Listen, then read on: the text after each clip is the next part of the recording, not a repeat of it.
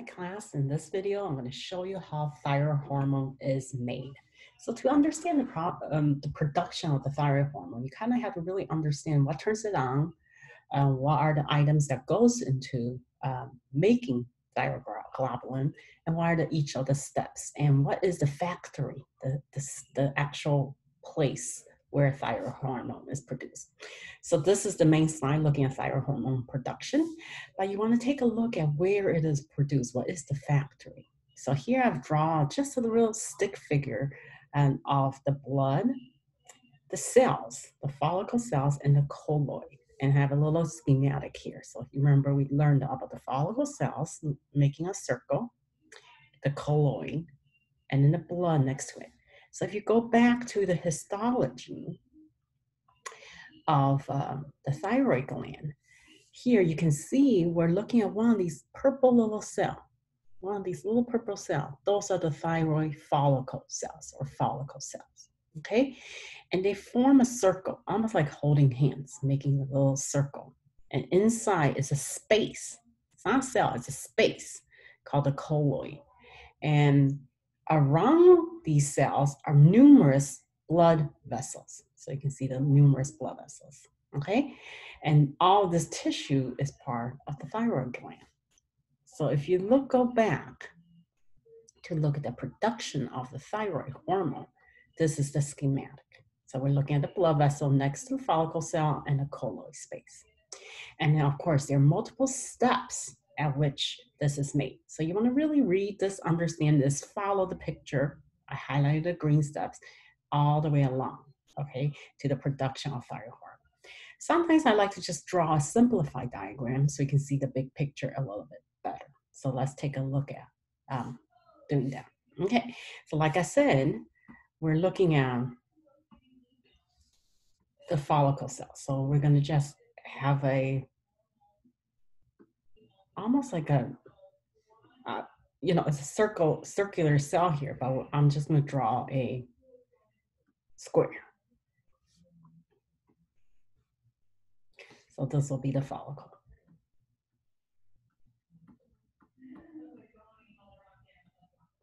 Okay, so this is the follicle cell. And next to the follicle cell is blood.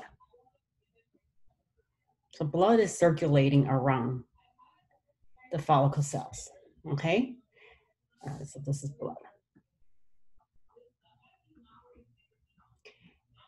And the follicle cells, so there'll be multiple follicle cells, right? So you imagine this continuing into a circle. Next to the follicle cell will be the colloid, okay? So this will be the colloid space. Let me just use this blue. Okay, so this is the colloid space. Okay, so let's connect this with what we already learned from the previous unit, is that we have the hypothalamus, right? So we know of the hypothalamus in the brain here, and then we have the anterior pituitary. And here, amplified in large drawing here is the thyroid, so HPT axis. So we already know that we have TRH,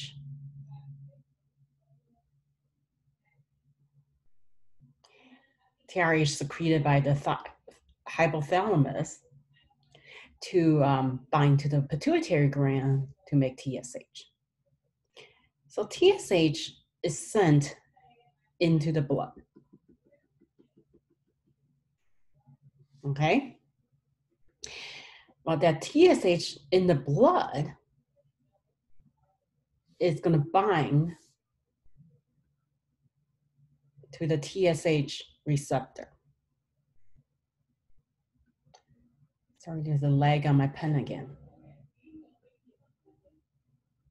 Probably slowing things down. Okay, so this is the TSH receptor. So what we know is that we have TSH binding to this receptor. Okay, so that's my step one.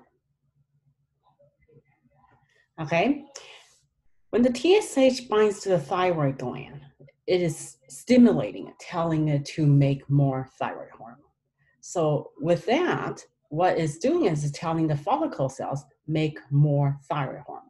What the follicle cell does first when they get that signal is make thyroglobulin and put it into the colloid. So thyroglobulin is made here and stored here, okay?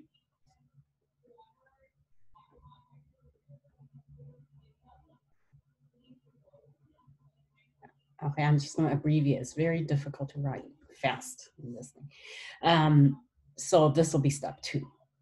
So you keep on, the more stimulation you get, the more thyroglobulin is going to be produced and stored. Okay, that's an important point to understand. And this is where it kind of ends, right? If you don't have the next item on the list. So the next item on the list is a very important item, iodine. Iodine comes from the food you eat, but we also get it from iodized salt. So this is why your salt is iodized, okay? So iodine coming from the food you eat and iodized salt is a step 3. This becomes a critical connection between 2 and the rest of the steps. Iodine is transported from the blood through the follicle cells into the colon. Okay, so this is all step 3. Let me make sure, yes. So step 3, with iodine present, okay, thyroglobulin plus the iodine, yes, plus this iodine, the 2 together, you now have thyroglobulin plus iodine. Okay, and this is going to be then possible to transport out of the cell, and the follicle cells then converted to T3 and T4. The T3 and the T4 literally stands for 3 iodine and 4 iodine. So without iodine, you really cannot get to this step.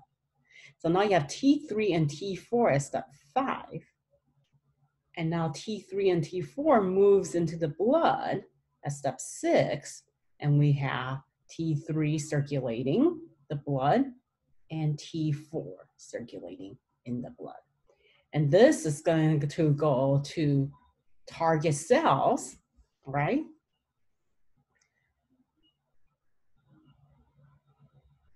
Into cells all over your body, onto the mitochondria, and affect metabolism.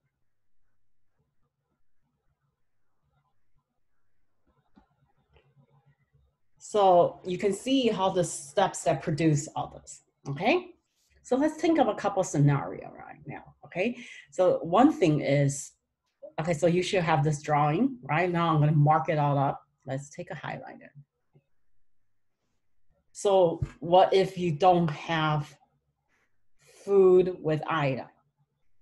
So you're missing step 3. If you're missing step 3, can you then get to step 4, 5, and 6, and 7? Okay, so think about it. If you can't get to step 6 and 7, what happened to the level of thyroglobulin? Right? Thyroglobulin will build up in the colloid. Okay?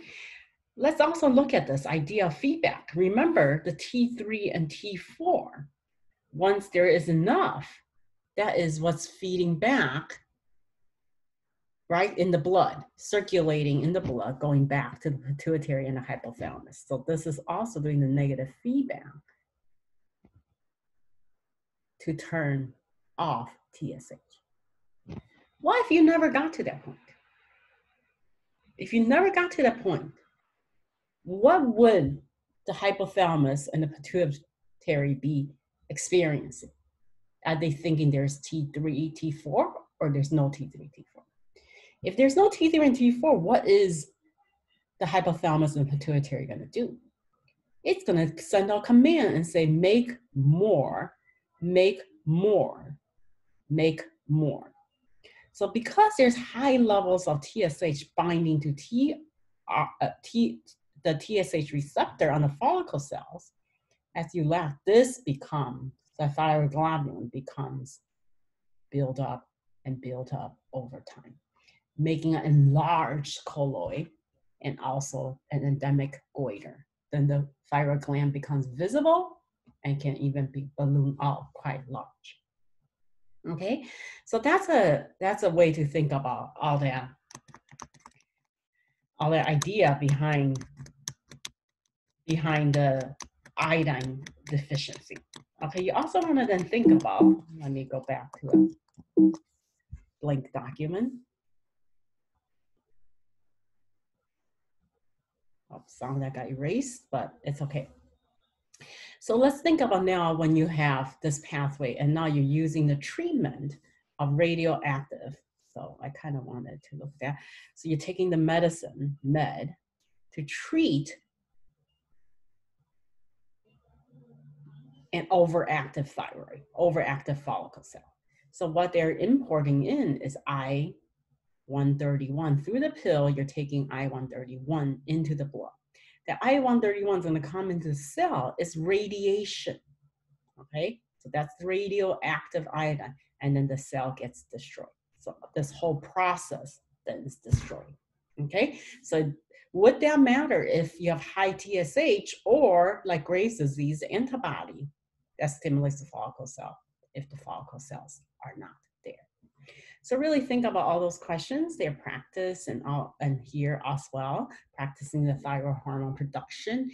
And then in the next unit, you talk about I-131 therapy. So that will kind of help you with the understanding of that as well. Good luck. Let me know if you have any questions.